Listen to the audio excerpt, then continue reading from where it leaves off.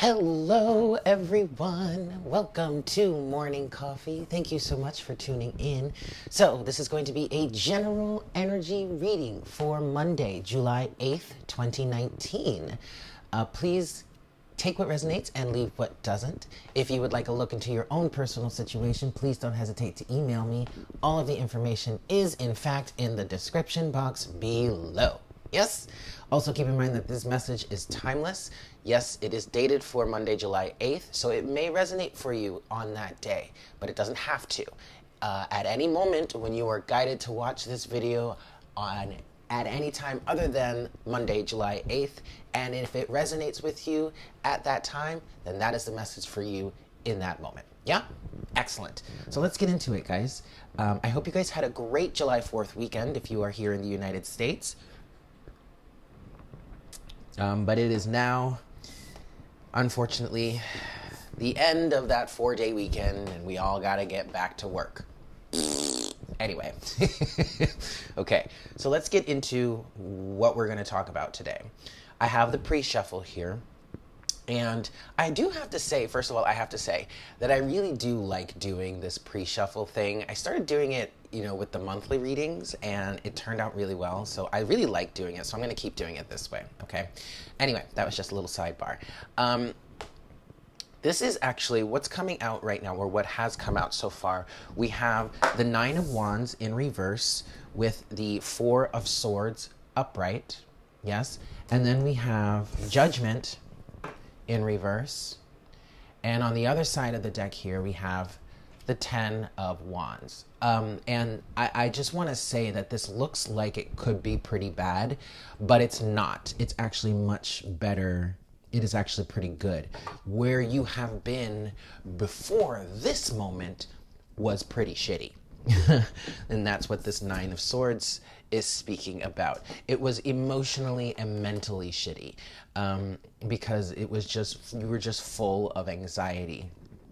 I am using the vice versa deck here for this reading, if you are interested. The vice versa. Yes? Okay. So, there is the message that I'm getting here from Judgment in reverse is that deliverance is at hand.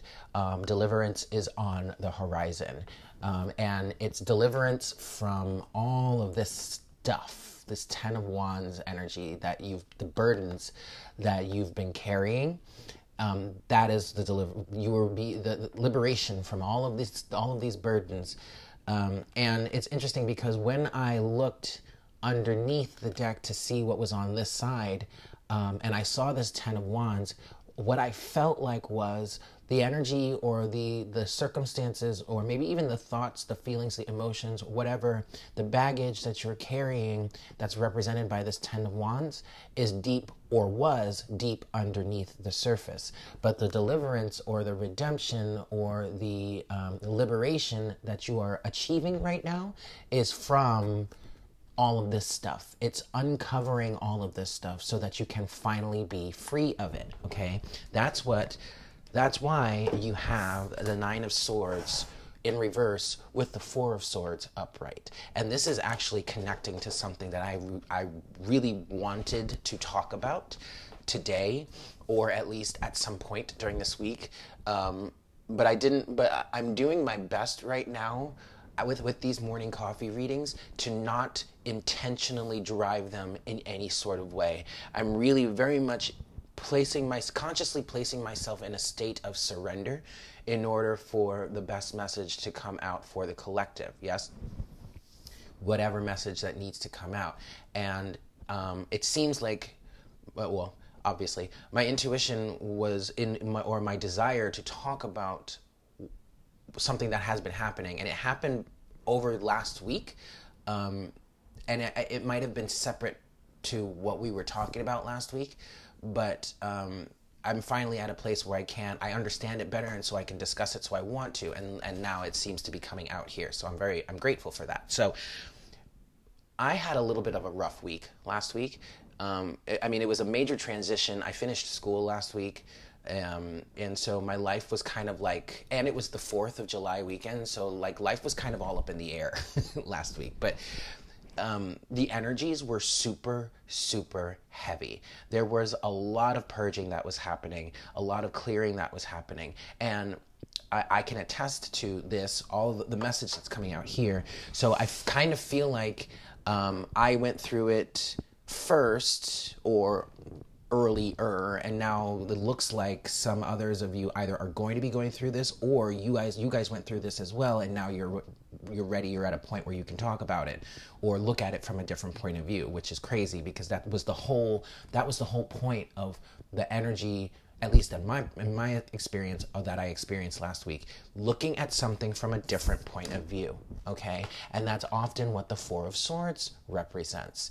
The Four of Swords is an energy of a respite, of a break, of a truce, of a timeout, to go off to your corners, lick your wounds, I guess if you want to say it that way, heal up a little bit, and try to get a game plan together, or, adjust your strategy. The Four of Swords, in my opinion, is also a minor arcana version of the Hanged Man, which is all about gaining a new perspective or changing your perspective. Yes. So as you can see here, what this represents to me with the Nine of Swords in reverse and the Four of Swords upright is putting the anxiety and the fear aside and really just settling down and saying, okay, instead of just pushing this away, instead of just being afraid of this, instead of just cringing and running away every time this comes up, let's sit for a second, rest into it, settle into it, and look at it from a different point of view. And that's exactly what I was going through last week. And that's what this Ten of Wands is. This is a purge of deeper aspects, hidden aspects, things that were deep down in the darkest spots, in the crevices, just like crammed down there, hidden down there, now coming up to the surface. So for me, things were coming up that I had, and of course, I will say this, these are things that came up that were associated with my own personal twin flame journey. I mean, there were memories coming up of when I was initially thrown into that whole twin flame situation. And I'm just using the term twin flame because that's how we understand it. That's how we've come to understand it. I mean, I'm not going to get into my opinion of what the twin flame journey is in this, because it's just going to take too long. But just know that I'm just using it because that's what we understand it as. But there were memories coming up of the very beginning of that journey or of that circumstance or situation where I hadn't thought about those things, those elements, those things that happened, whatnot. I hadn't really thought about those things in the longest time, and they were coming up now. It's like it's like I had a dog, and the dog went out in the backyard and just started digging shit up that I forgot I had buried, and all of it I found was forcing me to look at the situation from a different perspective, to look at the situation from a different point of view, to feel the feelings that were associated with those memories. And instead of cringing, instead of pushing them away, instead of doubling down on myself and saying how crazy and stupid and idiotic and just nuts I am, instead of feeling worse about myself, instead I had to stop and say, okay, let's put the fear aside, let's put the anxiety aside, let's put the shame aside, and let's look at this from a different point of view. Let's experience this, feel whatever feelings come up from it, and then release it, thus releasing the burdens, because that doesn't mean the memories are gone, okay? But what it does mean is that the baggage associated with those memories is being cleared away. And that's what needs to be cleared away in order to make space for whatever it is you're truly desiring out of life. Thus, releasing the Ten of Wands. Now, I really do like the way this is depicted, because I'm looking at this, and you see how his wands are neatly bundled like that? In other depictions, let me see if I can find it here. I'm gonna look in the Golden Universal Tarot, because that's the image I'm seeing in my head. But in other depictions, the 10 wands that this guy is carrying are just like a big old mess, and it looks like he's just gonna drop them at any moment. Like he's precariously carrying all of these wands. Watch, it's gonna be like the very, nope, there it is. I was gonna say it's gonna be like the very last card. But you see how he's carrying all of these wands like that? It looks like those all are gonna just fall out of his, like he won't be able to control it. They're just gonna fall out of his hands at any moment. But here in this depiction, the wands are neatly bundled, okay? So to me, that's saying getting all of this in order. Getting it all in order, and then he's walking back home to just put it away. So it's not like you're ever really going to forget all of what it is you're going through. It's not like even you're meant to forget it. But what you need to do is just neatly bundle everything up, see it for what it is, recognize it, handle it, experience it, and then just put it away. Literally. That is the redemption, the deliverance that is on the horizon with Judgment. This is the Judgment card, by the way. I don't know if I actually said that, but yeah, this is the Judgment card in the Major Arcana, okay? Wow. So, I mean, like, and this is kind of what I wanted to talk about this situation. I mean, last week, the synchronicities last week were off the hook. Like, for me personally, I don't know about you guys, and maybe, yes, I'm feeling like a lot of you are actually going to be going through this moving forward.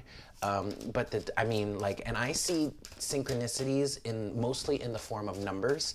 I live in New York City, so there are a lot of cabs, there are a lot of license plates, there are a lot of buses that have numbers. There are numbers everywhere. And I often see numbers, synchronicities in license plates. And the strongest one were like sequential numbers, like 4, 5, 6, 1, 2, 3. I was seeing 1, 2, 3 consistently over last week. That was the one that was coming out the most. 1, 2, 3, 4, 5, 6, 5, 6, 7, 7, 6, 5, 9, 8, 7, 7, 8, 9, like all that. And there is some times where I would see, like, this is just an example. This one didn't actually happen specifically, but this is kind of what did happen. At one point, I would see something like 1, 2, 3, and then turn around and, like, not 5 minutes later see 4, 5, 6, or 3, 2, 1, or something like that. Like, I was just not even paying attention. I just opened my eyes and I looked at the clock and it was at 1, 2, 3. Not the clock, the counter, the time counter. So okay. The Emperor just came out, just popped out. Wow. Look, the Emperor just popped out. It is his back, but to me, this is saying that he's looking off into the horizon. He's looking out into his domain. And then you have the World here. So this is, in essence, taking your power back, or taking control, looking off onto your domain and saying, okay, let's move forward. We've got things to do, says the Emperor. We've got an empire to build. We've got an empire to rule. We've got subjects to take care for. Let's make this happen. Looking often, especially with the World here, and with this side of the world, because this side of the world, as opposed to this side, and this is the Nine of Cups here, but opposed to this side can mean that you're just trying to get through it without really closing out the cycle. But here, this side is more of just like going with the flow, accepting what it is and moving forward, okay? Allowing the cycle to just close out. I am picking up an energy here with the Emperor, in the way he's positioned in this way, in this moment at least, sitting on his throne, looking off into his empire, and allowing things to just settle, allowing the cycle to close out, and then just taking action when the time is right, okay? Wow. That's pretty beautiful, guys. It really is quite beautiful. All right, so now we're going to get into the rest of the reading here. Alrighty, kids. Here we go.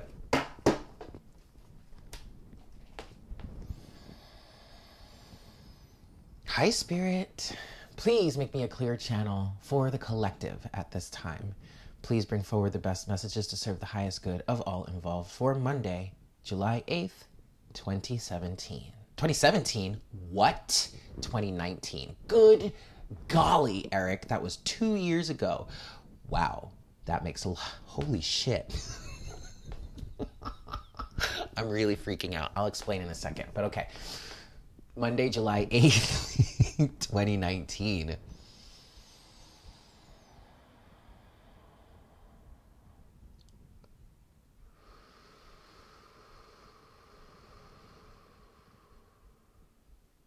Lots of purple. I'm seeing lots of purple. 2017, you guys, is the year that all of this shit kicked off. It was June of 2017 when I finally made the final decision to move on from my marriage. It was August of 2017 when I moved into the apartment that I live in now. And it was January of 2018 when I started my channel. And it was, they're saying 5 shuffles? Okay, 5 shuffles, guys. 2017 was the year that all this kicked off. And I am in a moment right now where all of that is really coming to a close. Especially now that I finished school, which was a major, major part of that transition. So I say all of this to say, that was number 2. This really is the cycle that I'm going to say we, because that we are in. Because I've been channeling for this collective and we've been all going through some very similar situations. So if you're resonating with me, this is probably where you are right now. Which is really a good thing. Okay, Spirit's telling me to stop talking and just focus on shuffling. All right, 2 more shuffles. 1. Alrighty, guys, and last shuffle. Flip this. Okay. All right, kids. Let's see what we've got.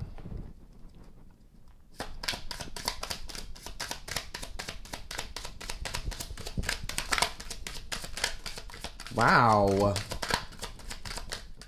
Oh my God, you guys. I think I'm going to stop. Nope. Last one. Oh! Holy shit. Oh my God. Okay, we have the 3 of Cups. And the Emperor. Again, same side, still upright. Holy shit, you guys. All right, so this 3 of Cups energy here is a good thing. And wow, this is amazing. This really is amazing. Okay, I just want to say, I'm just going to say it. Look, King and the Queen of Pentacles now. And the King of Pentacles was coming out all last week. All of last week. And now it's coming out with the Queen, the counterpart. Especially coupled with the 3 of Cups here, which is a celebration. I'm hearing self-mastery, and I'm definitely feeling this 3 of Cups energy is a feeling of rejoice, celebration, like the whole universe is cheering for you right now because of the balance of body, mind, and spirit that you have come into. The 3 of Cups is a union card, where it is, while it is also a celebration card, it also can, yes, it can have a negative side or a darker side in talking about, third-party situations and blah, blah, blah, blah, blah. That's not what we're talking about here. We're talking about a celebration. We're talking about a union. And this isn't necessarily a union with somebody else. This is a union within yourself. This is the union of the masculine and the feminine energies coming together within you and solidifying you. This is you being very, very, very well manifested. King of Cups, I'm sorry, King of Cups, no.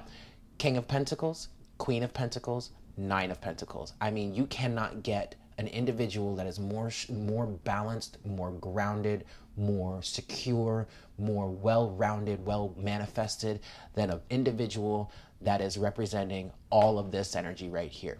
King of Pentacles, Queen of Pentacles, Nine of Pentacles. This is, in my opinion, at least as how this feels right now, this is a masterful embodiment of independence and autonomy.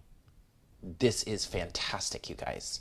Okay, this is the energy that you're in, or this is the energy that you are moving towards, especially with what we were talking about last week in all of, yes, most of it was, there was a lot of family stuff that was coming through last week. And that didn't necessarily have to resonate with you. If and if you're not familiar, if you didn't see last week's series, it starts with Monday, July 1st.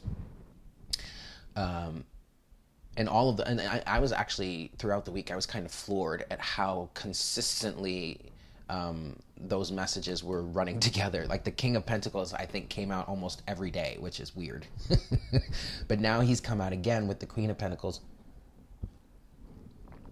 But the core message of what was going on last week was talking about striking out on your own, basically asserting your own independence. And so now and you had to take action here. It's as if you took action, you did what you needed to do, and now the Queen is sitting here next to you saying, good on you, good job, let's take this one step further, let's go on, move on with our lives, and let's be the badass individuals that we are.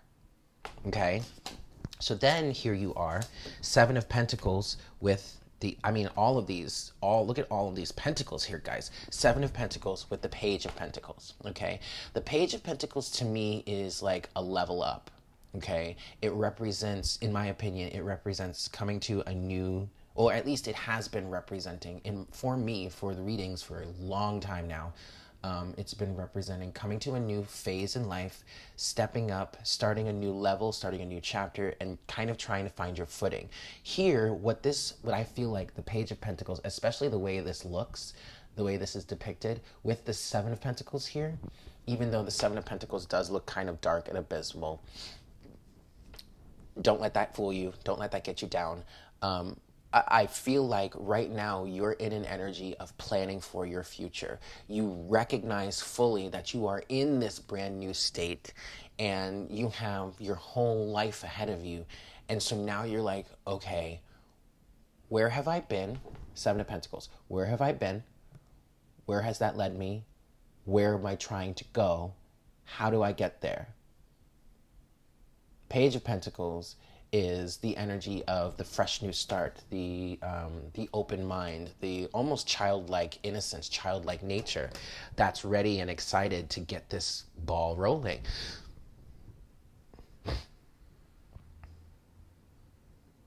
That's beautiful, guys. It's really, really beautiful. Wow. Congratulations. Okay. All right, so now let's get the closing message from the Tarot, and then we're going to get the Oracle guidance from the Crystal Mandala deck. So I'm going to pull out my Crystal Visions deck here. I'm going to give this 3 shuffles. Closing message from the Tarot, please, Spirit, in terms of this reading here.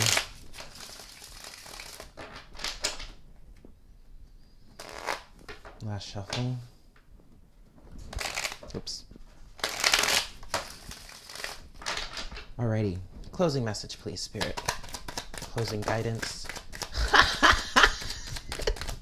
The first card to pop out is the Tower in reverse.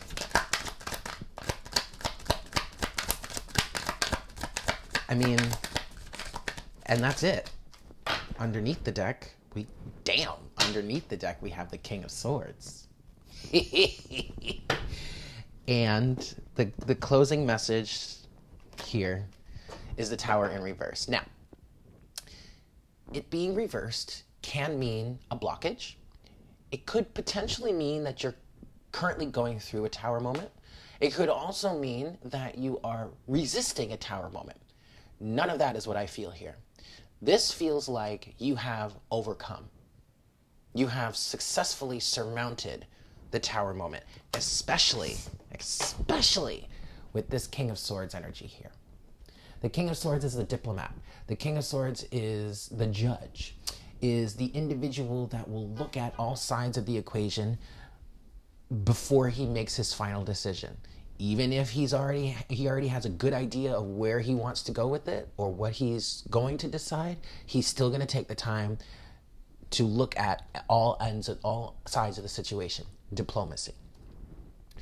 You've come to a clear understanding of what this journey means, what your journey means, or you are on your way towards this clear understanding. And I'm hearing now is your time to shine, because you have successfully brought down that tower, whatever that represents for you. And I just saw 555 on the counter here. You have successfully brought down the tower. And you have remanifested yourself into something badass, bold, and beautiful. And that's awesome. That is really quite awesome. Congratulations are definitely in order. All right. So now let's get your oracle guidance here.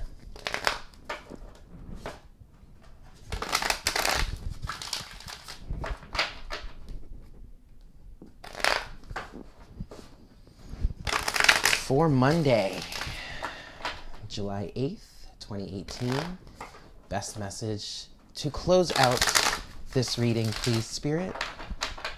Some oracle guidance for the reading today. Monday, July 8th, 2019. And if you're wondering, I'm just going to throw it out there. If you're wondering, yes, I am reading my own life right now. Monday, July. Take this one. No, you know what? I'm just going to let it fall out. Monday, July. Okay. Here we go. Card number 36. Ascended Master Mataji and Crimson Cuprite. Relief and Repair. Book. Who remembers that? Brownie points to whoever knows what that last line just came from. I'm sure many of you are going to know it. Anyway, I don't even think you heard it. If you want to rehear it, just go back a little bit. You'll hear it. Here we go. Relief and Repair. We bring you the blessing of relief and repair. Our warmth and nurturing will restore and rebalance your body, mind, and soul when the light of spirit burns too brightly. Spiritual light is like the light of the sun. It brings life and joy, but too much can burn. If that happens to you, you will feel overwhelmed, overheated, overexcited, and overstretched mentally, physically, or emotionally. We will help you recover and increase your ability to be exposed to spiritual light again in future without becoming overloaded or burnt out. We ask you to soften and relax into our rich red energy now, which nurtures you with the cooling, restorative life force of the Earth Mother. We shall help you naturally discharge excess energy whilst we revive, strengthen, and fortify you with our nourishing grace. Well, that's quite beautiful. Let's see what else is there.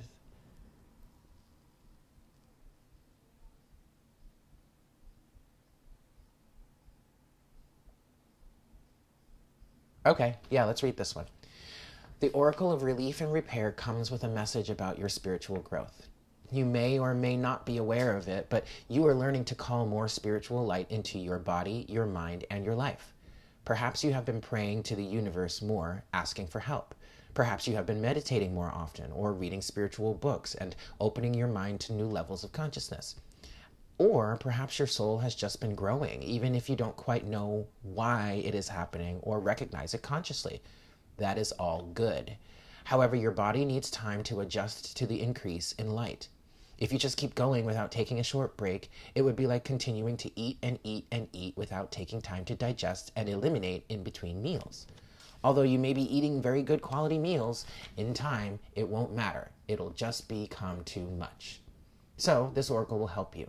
Take a short rest and repair now, so you don't become unwell or overloaded and need to take a much longer break later on. That is what the Four of Swords is talking about in the pre-shuffle. Yes?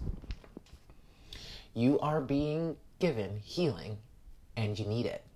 When you have a strong spirit that it has conditioned your body and mind to simply keep up, it can be easy to forget that although your spirit is an unlimited being, your body and mind exist within a reality held together with the parameters of time and space.